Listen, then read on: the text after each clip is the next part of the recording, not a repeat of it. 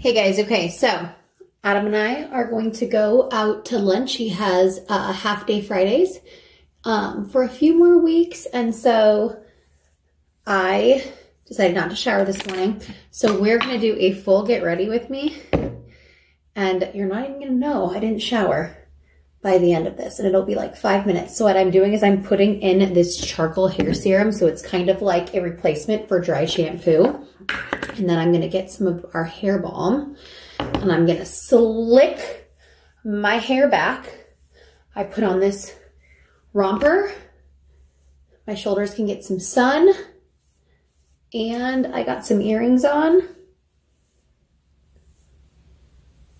Okay, so I like this hair balm because it doesn't make your hair look or feel greasy, but it just gives it that smoothness.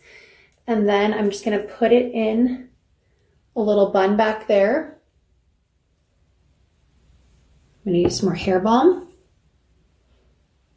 And it really helps with the humidity in Florida. All right, hair's done. I forgot, if you want a little bit more, hold, put on our hairspray, just kind of do that. Okay, makeup time.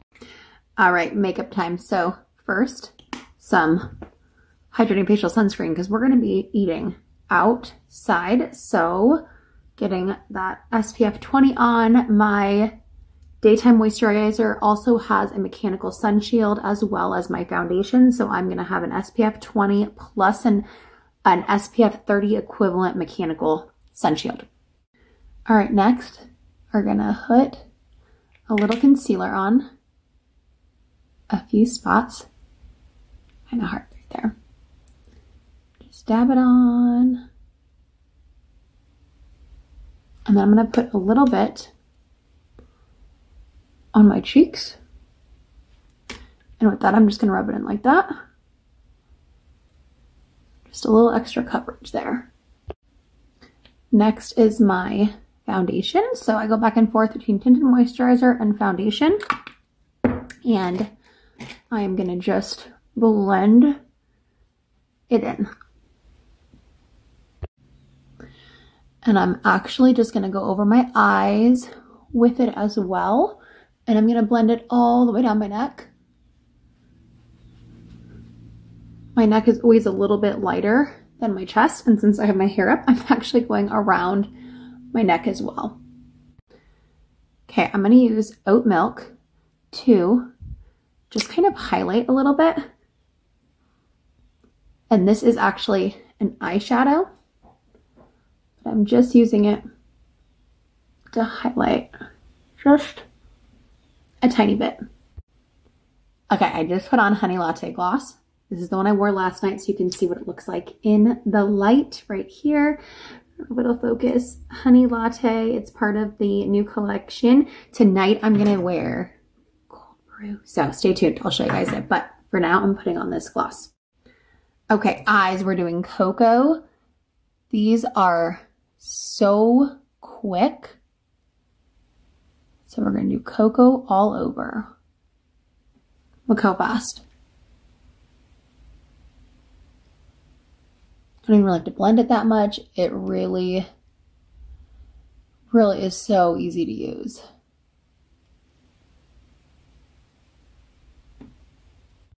And on this side, I put a little underneath so you can see. Look at how much that just elevates your look with just a little bit underneath. Okay, now brows. This is my old waterproof black mascara. I think I'm starting to run out, but it's okay because you don't want a ton of color. If you go in with a brand new mascara, might be a little too much color. Just fluff it up, and then I can go in with a little more color. So I've got a few little bare spots that need a little bit more color, so I use the angled brush. And if you want to even out the top or give yourself a little bit more structure, you can. All right, a few more things. So we're gonna put on some mascara, and I'm gonna put on the non-waterproof because sometimes I like to play a little game called let's see if our non-waterproof mascara can hold up to the Florida humidity. And so far it has done so well, but I usually wear waterproof, but I know some people prefer the non-waterproof. The brushes are a little different. And so I opened one recently and I was like, okay, let's wear it because I want you guys to be able to see both brushes.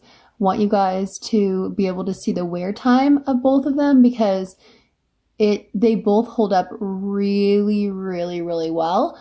When we go to the beach and we are swimming, that's when I wear the waterproof, no ifs, ands, or buts about it. That's when I wear the waterproof, and it's crazy how it holds up. So if you go to the beach and you want to have some lashes, because without mascara, mine just, you can't see them, go for the waterproof. But you can see the wand's a little different. So I put my primer on and then I go in and cover. Sometimes it takes a few coats. Top also. And there we go. All right, almost done. So a few questions that I get are, one of them is, do you have a setting spray? Because most makeup, you need a setting spray. You do not need a setting spray because it's going to last. I mean, you guys have seen me. I've been outside. I've been sweating. I've been swimming.